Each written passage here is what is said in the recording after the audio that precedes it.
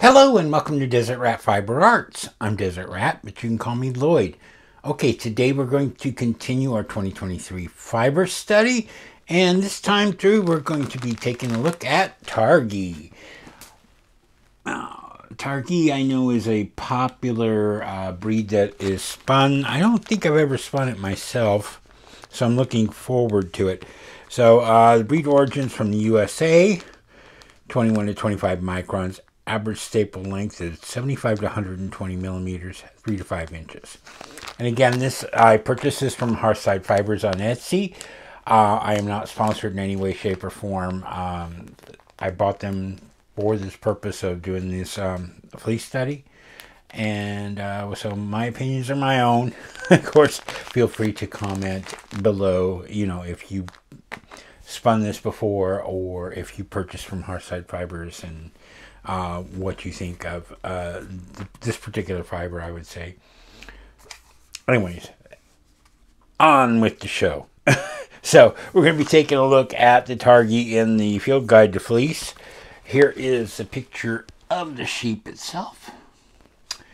And it says here, origins from the United States, Western United States. Fleece weights is 10 to 22 pounds. Wow, that's a big fleece. Or 4.5 to 10 kilograms. Staple length is 3 inches to 5 inches, so 8 to 13 centimeters. Fiber diameters is 21 to 28 microns. The natural colors are white. These all-around meat and fleece Targhee resulted from breeding Rambouillet rams to Corriedale and Lincoln Rambouillet ewes. The end result for wool aficionados is delightfully fine and versatile fiber. Okay, the Targhee was bred to thrive in range and farm environments of the western United States. Its fleece is soft and fine, but also lively and supple, making it a good choice for when you want a touch of luxury in a dependable everyday garment. The breed's dense, uniform matte locks are blocky with occasionally slightly pointed tips and a whole lot of crimp. Depending on length, the fleece can be combed or carded. You can also spin from the lock, flicked or not, although the fiber's fineness can make these approaches challenging. Use fine carding cloth or on hand carders or a drum carder and handle gently to avoid producing neps. A light touch and spinning will keep the fibers flowing smoothly. Effects of dyes. Targhee takes dye colors well. Best uses are lofty, elastic Targhee yarns are wonderful for making soft, cozy, resilient textiles that feel indulgent yet wear well. The wool will felt. Okay, so let's take a look at the actual fiber itself.